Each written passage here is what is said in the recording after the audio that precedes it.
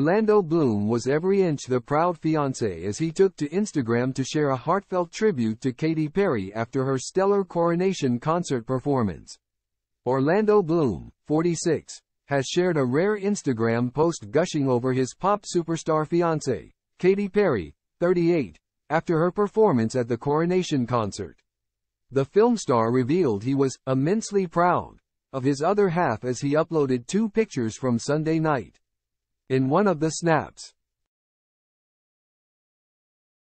Perry could be seen beaming as she performed for the royal family and thousands of Britons on the huge stage. The California Girls singer looked fabulous in a gold lame Vivienne Westwood gown and with her hair pulled back into a low bun. Captioning the post, which was shared in view of Bloom's 6.8 million followers, he wrote, "Immensely proud of you, my love. You always bring the light." The performance was accompanied by a dazzling light display which lit up the audience and the sky. Regal decoration and the image of a lion were also projected onto the halo-like screen above the stage and the other surrounding monitors. Ahead of her performance of her song Firework, Perry told the cheering crowd of around 20,000 people, "I am so happy to be here with you people. I love you so much. I'm so happy to celebrate this whole weekend.